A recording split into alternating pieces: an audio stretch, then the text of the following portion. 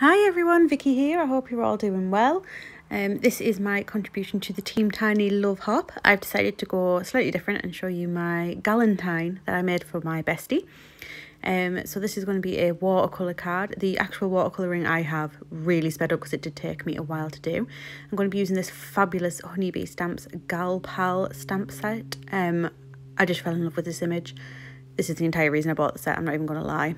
I have already stamped this onto watercolour card because I'm going to be using my Spectrum Noir Aqua Blends and my Hunky Dory Prism watercolour brush pens. I've stamped this onto my watercolour card using VersaFine and then heat embossed it with some Cosmic Shimmer detailed embossing powder. It's just a clear embossing powder.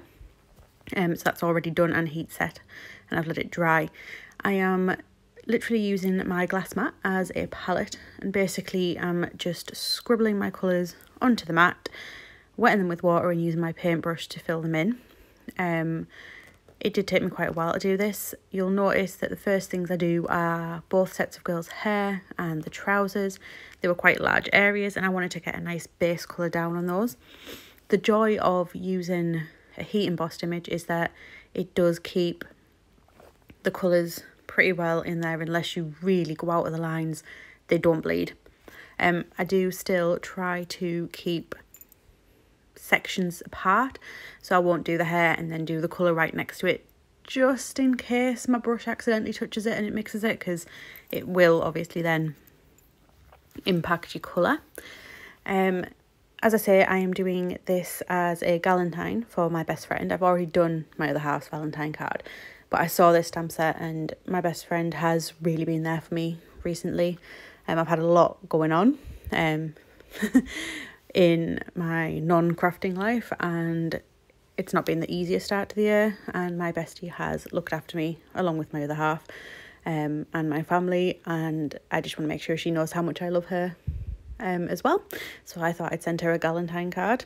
This is the Team Tiny Love Hop, which is why, because it wasn't for your other half Valentine's, I thought I would share the love for my bestie in this one. Just something different, because I have a feeling obviously a lot of you would be expecting a Valentine for my other half, so I thought it would be nice to just show you a little something different. Love means a lot of different things to a lot of different people. I have a huge amount of love for my friends. I'm an only child, so they're my surrogate siblings along with my cousins. So obviously I do want to share that. Again, all these watercolouring is just going, I think the important thing to remember is get a nice wash down and then I can go back in for the details. Make sure you have kitchen roll to hand to wipe your brushes on and to clean up the mess that you're making, because I'm not the tidiest when it comes to doing watercolouring. I do enjoy watercolouring. I'm not great at it, but I find using these pens gives me a nice wide palette. It already had some of the colours I kind of wanted, and I'm terrible at making flesh tones, so I decided that that was the way to go for doing this rather than using my actual watercolour palette. As I say, this is the Team Tiny Love Hop. It is a hashtag driven hop, so please do pop the hashtag into your YouTube and follow along the hop. That way it'll bring up all the other people that are in the hop and the videos will undoubtedly be awesome. Please do share some love for the contributors. If you give them a like, a comment, and if you do enjoy the channel, please do subscribe. It would mean the world to them. I know if you've came to me through the hop and you do any of those things, I know that it means a lot to me, so I know it will mean a lot to them as well. Team Tiny is a group of YouTubers. We all have under 1,000 subscribers, so all your videos won't have any adverts in them, which are always good. And we just all banded together so we could support each other and help each other grow our little YouTube channels. So please do show some love and share the love. I'm just going back in now on here just to add a little bit of definition and some shadow. I also realised that I hadn't coloured in my girl's neck and I had to try and remember which pens because I didn't put them down in the order I thought I had. So I'm just using a spare bit of paper just to test some of the colours to try and see if I can get it right. I didn't get it 100%, but hey ho, what can I say? Because it's quite far away from her arms, you can't really notice. And you probably hadn't noticed until I just told you. So pretend I didn't tell you. Thanks. So I'm just going in and trying to make sure I get all those little bits. Deciding what colour to do the tops. took me quite a while. I knew I wanted both of us in blue jeans. The redhead on the left represents me, because I have a hell of a lot of red hair.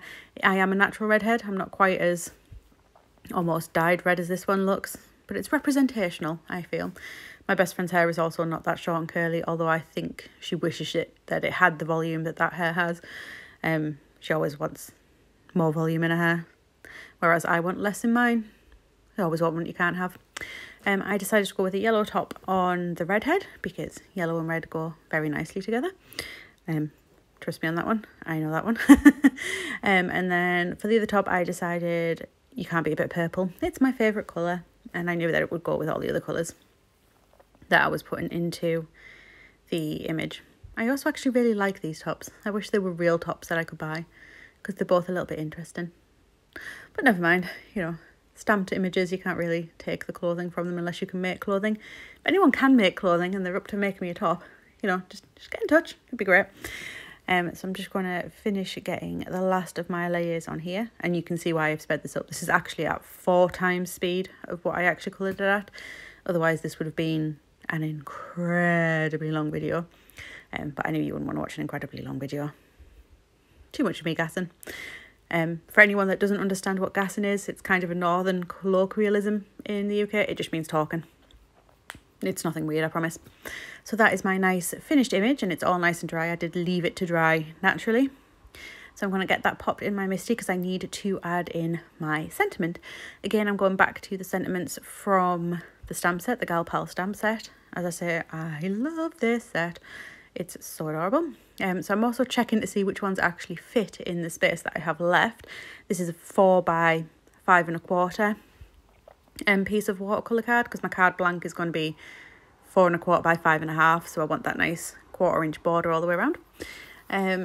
So I decided to go with this lovely little one. So I'm going to heat emboss this as well. Obviously it is watercolour card, so I don't think it always ends up being quite as bright if you don't. I'm using, this is my new embossing buddy, which I'm still trying to get the lid off quite often. It's from We Are Memory Keepers. I do have a little bag one, but I've seen a lot of people use these ones, so I thought I'd give it a little whirl and see what I think. My first impressions are, I really like the smell of the powder in this one. I know it sounds really weird, but it smells like talcum powder, like really nice talcum powder, possibly baby talcum powder, which is just a really lovely smell. So, you know, that's always a bonus if your craft products smell nice. Not something I'm sure most of us think about, but, you know. So I am going to stamp that a couple of times to get a nice clear impression. As I was saying, I do like to heat emboss if I am stamping onto watercolour card, just because of obviously the texture in the card. You need that little bit of extra to make sure it really pops and stands out. I mean, it stands out pretty well when it's just stamped, but the heat embossing just adds that little bit of extra. So I have a card blank that I made and then messed up, so I've just now used that as my powder catching tool, if you will. So I'm just going to grab my Cosmic Shimmer back out again, and I'm just going to pour that over my sentiment. I decided to turn it over so it didn't go over my image, because it would have been a nightmare trying to get it from the bit that had been stuck. Flick that off to make sure that there's no residual powder lurking around, and then obviously make sure you pour your remaining powder back into your tub, or you will be forever upset that you haven't got enough powder. This tub is going to last a hell of a long time. The little tubs last for ages, and this tub is huge, so I think I'm covered for quite a while. I'm going to get my heat gun out, and I'm going to give that a bit of time to actually heat up. The key is to not be impatient, which I am. I'm not going to lie. I always want to heat emboss straight away because I just love heat embossing. I love watching the ink melt, the powder melt even. It makes me happy. So I'm going to start that now. I'm not sure if you'll be able to see it completely, but you can see it does get that little bit brighter and darker as that powder is melting. Always give it a good little waft over the top as well. Don't know why, I just feel like a little waft always helps. So there's the sentiment done as well. I did think that I was recording, putting my sentiment, Happy Galentine's Day, into my card. However, I had forgotten to press that. So that was just stamped with my Favourite Things Extreme Black. And then I also went around the edge of my image with my Spectrum Noir True Black pen, just to give it a bit of a fake matting and layering look. I did video those bits and then evidently didn't actually video them. I thought I'd pressed record and hadn't.